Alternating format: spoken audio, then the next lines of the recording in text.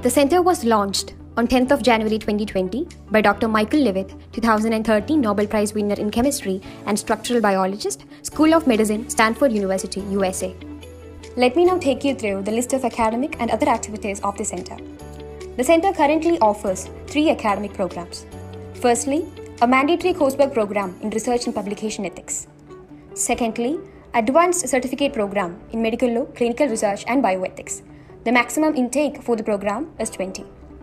Thirdly, a 2-year regular Masters in Bioethics program, the maximum intake for which is 30. In addition to this, 2 more academic programs are to be launched this academic year itself.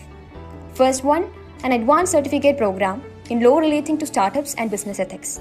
Secondly, a short-term certificate program on the basics of litigation and art of advocacy in India. In addition to these academic programs, the center have also undertaken several other activities since 2020. It includes short-term research grants, summer school internships, chancellor chair lectures, and erudite lecture series.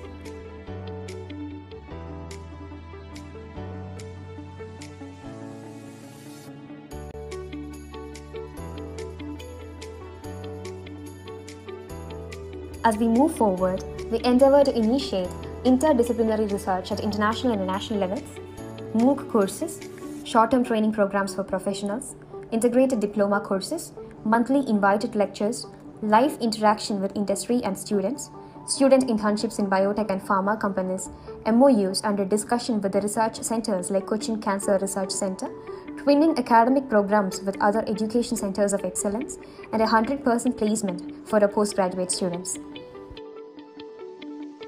Monthly invited lectures.